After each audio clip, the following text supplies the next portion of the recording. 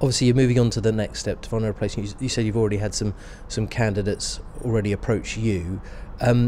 Just as a sort of backdrop to that, come into the sort of detail maybe more in a second, but the club, as we know, is adhering to the financial fair play rules. Is that a consideration for the club when you appoint a new manager? A lot of people with big names being touted, big names generally means big money, and that's not really what the club has been doing for the last 2 or 3 years. So is that a consideration when you look to appoint your next manager? No, it's not. I mean, I'm looking for the best manager for the Brighton Football Club.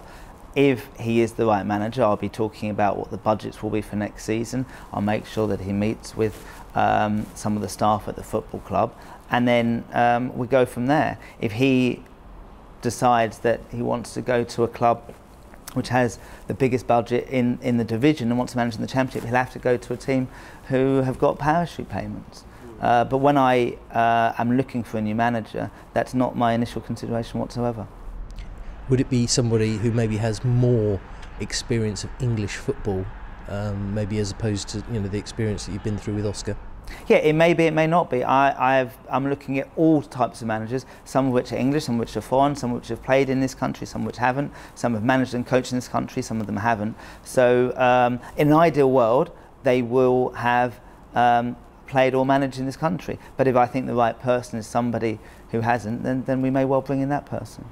You said you've already been very impressed by the calibre of the people that have approached you. How confident do you feel that you can get the right man? I probably know the answer to this one, but in terms of the right man for this particular football club, and what lessons maybe do you feel you've learnt over the last 2 appointments that you've made at the club?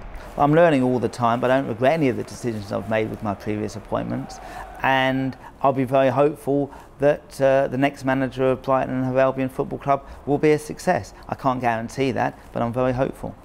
What's the timescale on the appointment? I know you said in the statement yesterday that you don't want to rush things, but in your own mind, with it being the summer, player recruitment, pre-season training and stuff ahead, when do you hope to appoint someone by? There's absolutely no timescale. It will take however long it will take. In terms of player recruitment, that is carrying on with myself and David. We're still getting a lot of input from Nathan Jones as well. We probably won't be active in terms of bringing the actual players in until a new manager is recruited, but that process is ongoing. In terms of the budget for next year, when would you likely, do you have a figure in mind now? Do you know where you are? And will that be helpful when you're recruiting, or is that something that is still an ongoing process? Yeah, I've got a good figure in mind. It's not set just yet, and the main reason for that is there is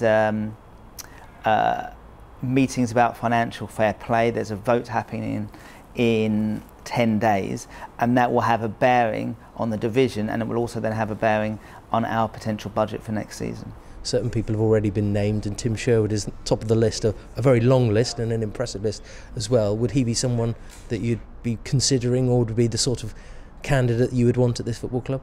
As you know, I'm not going to talk about any names at all at this stage, or any stage until we have a manager to talk about. Just finally, Tony, you travel with the fans on the train. I see you there. You came back from Derby. You have an affiliation with them.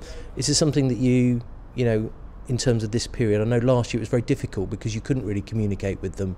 Is there something that you want to say to them over this coming, what could be 2 weeks, 2 months, about the future of the club and where it's going over for the next sort of few months and into next season? Well, we're all massively disappointed after our playoff defeat, but it's not about the defeat per se, it's how we as a club react to that. We've got to get stronger from that defeat. In fact, it's 2 playoff defeats in a row. We've got to, as a club, move on, get stronger, and continue to be ambitious to reach our goal of the Premier League.